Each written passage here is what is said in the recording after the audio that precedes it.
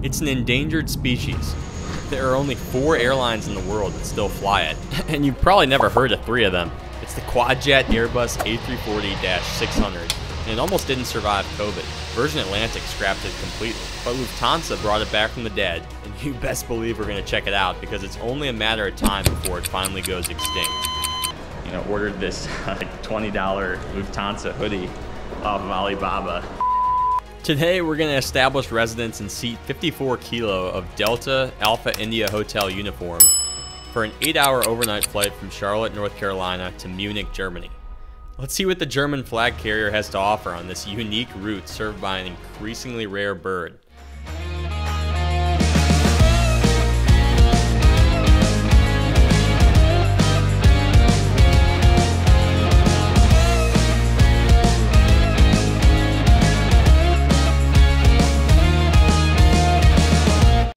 Welcome to Charlotte. It's a steamy day in midsummer, and today is a pretty special day actually. I'm pumped to take you guys along with me for it. We're actually flying Lufthansa for the first time, flying the A340-600, the stretch version. We're gonna try something different today. We actually ordered this $20 Lufthansa hoodie off of Alibaba. It is the cheapest material I've ever encountered. Very scratchy and uncomfortable, but we're going to try to demonstrate our passion for the Lufthansa brand and see if we can get the ticketing agents to potentially help us out, maybe upgrade us. So we'll see. Yep, you heard that right. We're flying economy, but that doesn't mean we can't ask for an upgrade, especially on this flight that's likely to have a few empty seats. Sometimes airlines will let you upgrade at check-in or at the gate for a fraction of what it would cost to book online ahead of time. Now, obviously it depends on the airline, but I typically set the bar around $500 one way. Now, it's no secret that Lufthansa's business class is in need of a facelift, and these seats notoriously lack privacy and personal space. That said, it is worth something for the lie-flat bed and upgraded food and drink. So we'll see what they quote us. It'll be a game time decision. Actually, it's closer to 4 p.m. Flight departs at 6:30. I think the check-in desk opened at 3:30, so 3 hours ahead of the flight. Flight didn't look very packed based on the seat map, so I'm really hoping we get like a row to ourselves. That'd be sick. We're slumming it in the back today in economy, and I couldn't be more excited.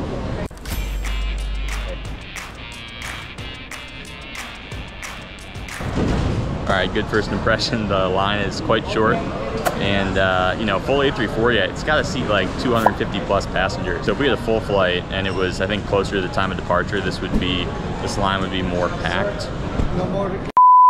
So yeah, not sure what happened there, but I was approached and told I had to put away my phone. I was only filming myself for funsies and not disrupting any of the airport operations. So not sure why they were making a big stink, but I decided it wasn't worth arguing and just put the phone away for the time being. Check-in otherwise went smoothly, and although there were no upgrade deals to be had, I did confirm that the flight was only 65% full, so I was assuming I'd at least have an open seat next to me. I'm not going to spend a ton of time on the ground experience here at CLT because there's not really anything you get with your economy class ticket. Lufthansa flies out of the D concourse, specifically gate D12. On your way from security to this gate, you'll find a solid number of food and drink options suitable for all diets, from fried chicken at Bojangles, it's bow time, to salads and Greek yogurt at the Chow Gourmet Market. Today was a particularly hectic day at CLT as we got hammered by storms the day prior. I just grabbed a couple bites from the D concourse here, and the line for the American Airline customer service desk, this is insane. I've never seen it like this before in my life. Like, it's extending almost all the way down the D concourse. I mean, check this out.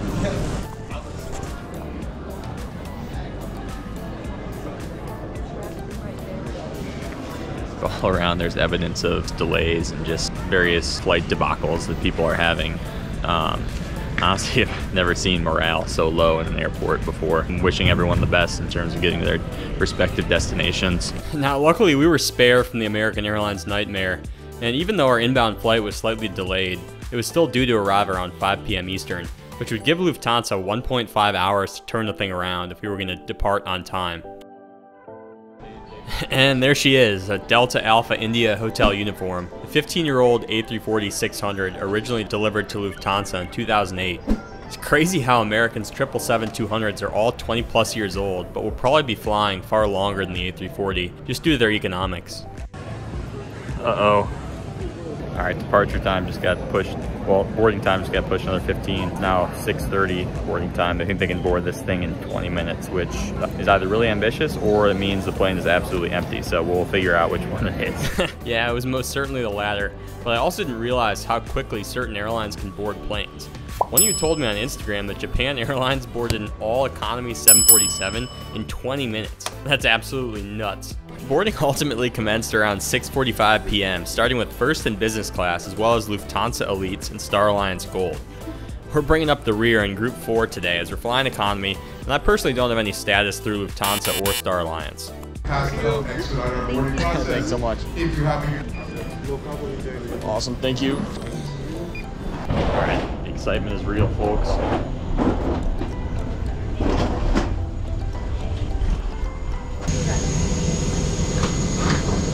Go ahead. Hi, how are you? Good, how are you? Other side to your right. Do you guys mind if I take pictures of the seat, not the people, obviously? Yeah, go ahead. I appreciate it, thank you. So turning right here, we find the second of 2 business class cabins.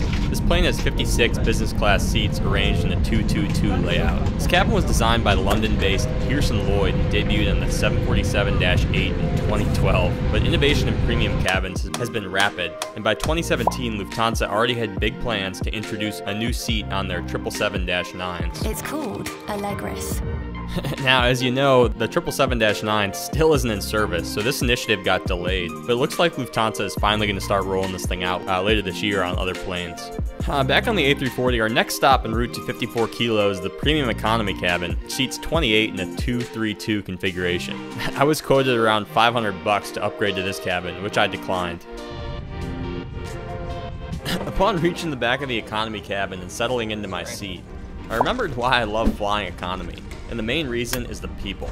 The economy cabin is where you find the real ones, and I'm talking the mother and her son traveling to see family in Romania for the first time since COVID. I'm talking the solo travelers in their 20s who bought a one-way ticket to Bali to see how far they could stretch their savings in Southeast Asia. I'm talking the honeymooners who wanted to splurge on the destination and save on the flight. Just a really good crowd all around. And the other 2 things that can make economy attractive are 1, its affordability, and 2, the potential for a more comfortable / premium feeling experience if the flight isn't full. Luckily, it appeared all these criteria were going to be met on LH429, and I was pretty stoked for the flight. I guess one of my main questions is, what are the average load factors on this route, and how do they justify keeping this route in existence? Because I don't envision them being able to fill a 280-seat A340 on a regular basis, and it is the supposedly peak summer travel season. It could just be an anomaly, but the airport is packed on a Sunday. I think Sundays, Mondays, Thursdays, typically the busiest days. People trying to either kick off or finish a vacation, but it seems a little suspect how empty this flight is. Vorn des Handgepäcks auch den Platz unter den Vordersitzen. Schließen Sie jetzt Ihren Sicherheitsgurt und ziehen Sie ihn fest. Um sich wieder loszuschnallen, brauchen Sie den Verschluss des Gurtes nur anzuheben. Da Turbulenzen auftreten können, sind Sie verpflichtet, sich anzuschnallen, sobald Sie Ihren Sitzplatz einnehmen. Alright, as we commence our ridiculously short taxi over the runway 18 left, let's check out the route for this evening. We'll be departing to the south, making a big old left turn northeastbound, then pretty much following the eastern coast until we can't no more. We'll make landfall over Ireland, then cross almost directly over London and Brussels before descending into Bavaria. Flight time will be roughly 7 hours and 45 minutes at a cruising altitude of 37 and 39,000 feet. Cabin crew, prepare for departure.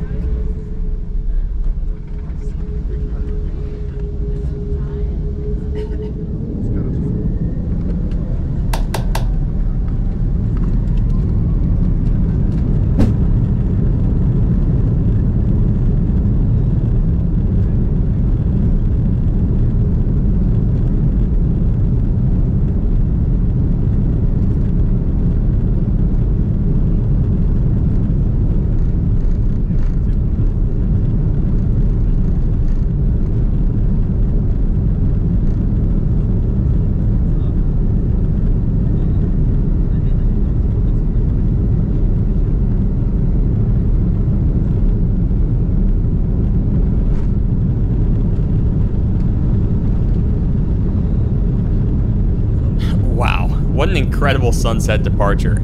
I know A340s are typically a little slower to get off the ground. With our light load tonight, this takeoff felt like a rocket ship. Hey, I got a confession. Been losing all momentum. Just because it's easy, well, that don't make it better. Once we reached 10,000 feet, it wasn't long until the cabin crew sprung into action. The first delivery to seat 54 kilo was a bottle of water. Then, the gifts just kept on coming. Next up was a bag of crackers. Crackers with salt. Would I have preferred protein or fat to kick off my meal? Absolutely. But was I expecting any sort of appetizer in economy class? No, so I ain't complaining. Chicken with rice, compound chicken, or pasta with cheese sauce? Can you do the chicken with rice, please? What's the more popular option tonight? Is it the chicken or the pasta? It's the chicken most of the time. Okay. Sometimes it's completely turned around. I hear you. Was that what you would go with? Is the chicken, or you would go with the pasta?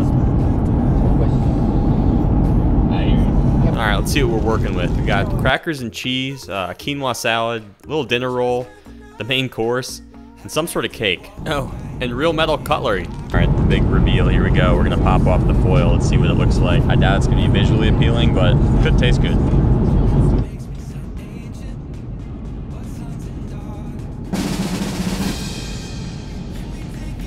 Dang, looks pretty good. Let's dig in.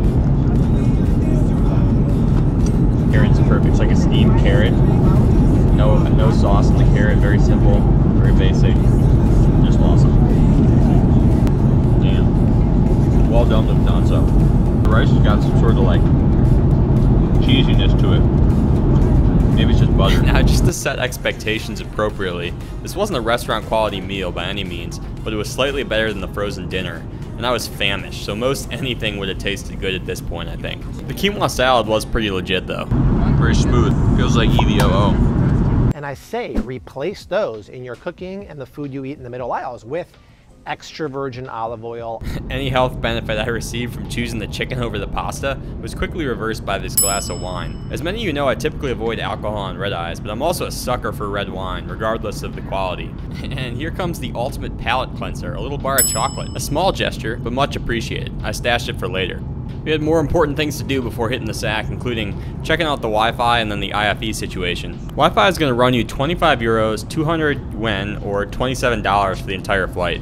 Speeds were sufficient for sending, receiving emails, and also browsing FlightAware, but streaming would have been tough. The seatback entertainment system had a decent selection of movies, TV shows, music, games, podcasts, audiobooks, and more. And, of course, the best form of entertainment, which is the moving map. But the hardware was clearly old, and I almost broke my finger trying to get the system to respond. Good news is, if you bring your own devices, you should be set from a charging perspective. There's a USB charger on the IFE screen and an AC outlet underneath the seat.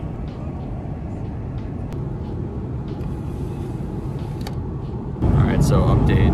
I've come to the realization that if we have any hope of surviving our first day in Tel Aviv, we're probably going to want to get some sleep because it's already 3:05 a.m. Munich time, I think 4:05 a.m. Tel Aviv time, so I'm just going to try to catch a little bit of this movie and then crash, try to get some shut-eye. But I haven't checked out the seat recline yet.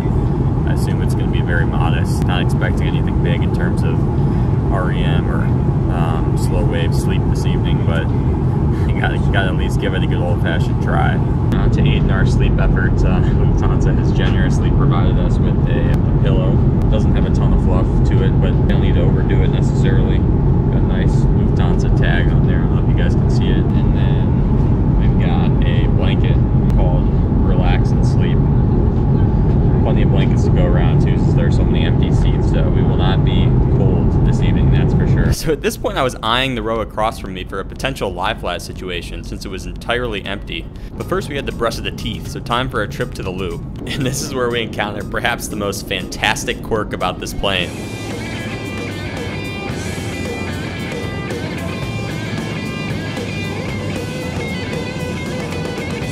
Yep, that's right. The economy class lavatories are downstairs.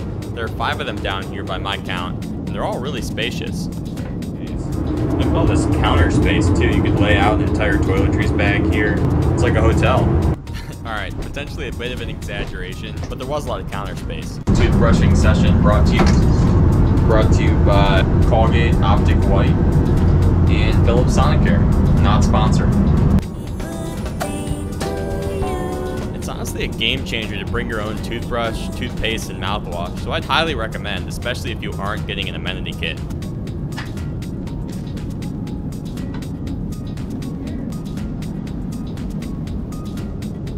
Alright, time to attempt to get some shut-eye. But first, the flight attendants just came by, hooked me up with a little reusable little mug and a amenity kit. He saw I was filming and hit me up with something special. Wow, talk about really going out of his way to improve my flight. Mark, what a guy.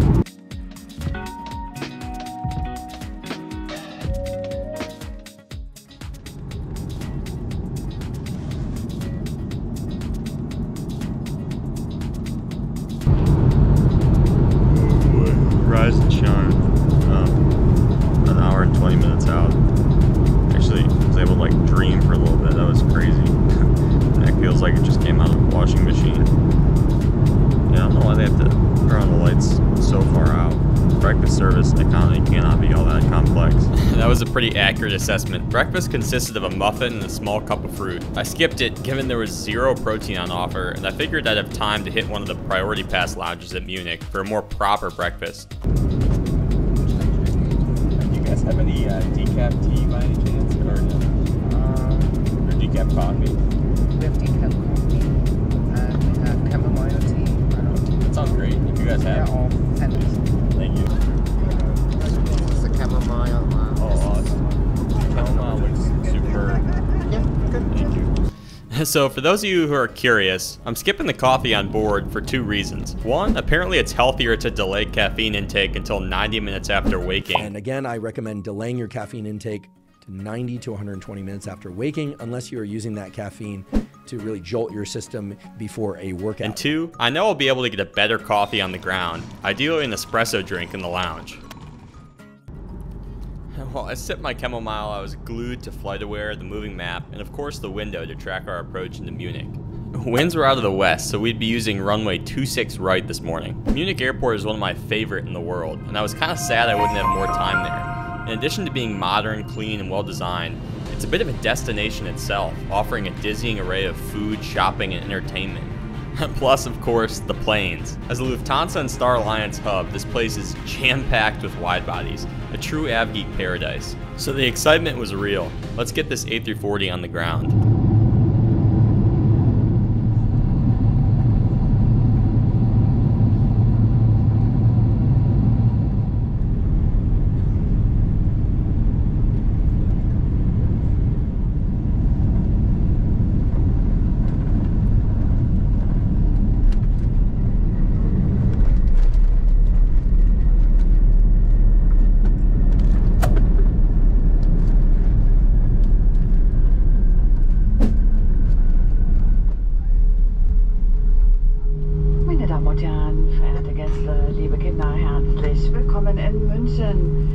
Dear guests, ladies and gentlemen, dear children, welcome to Munich. Please remain seated one more moment until we have reached our parking position at gate L25 today, and the fasten seatbelt signs above your head have been switched off.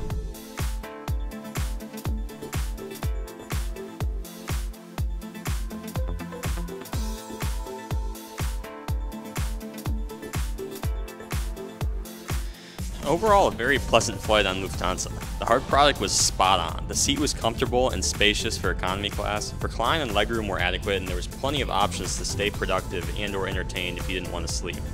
Speaking of sleep, the cabin conditions were pretty ideal in my opinion. Lights went out soon after dinner. The flight itself was about 65% full, so I had the seat open next to me. And the cabin temperature was kept fairly cool, something I did not expect on a European carrier. Bye, Sal.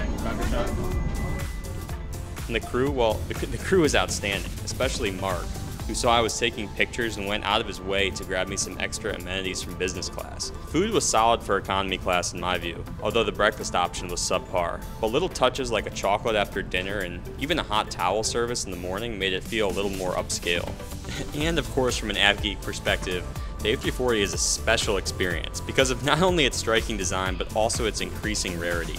Lufthansa is one of the last remaining major commercial carriers to operate the A340. It's a beautiful cabin. It's unclear how long they'll last once Lufthansa takes delivery of its remaining A350s, 787s, and eventually the 777X.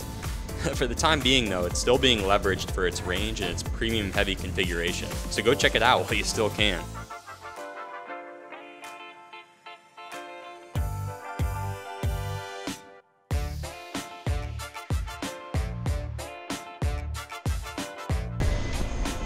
Ends up being a really solid flight by Lufthansa.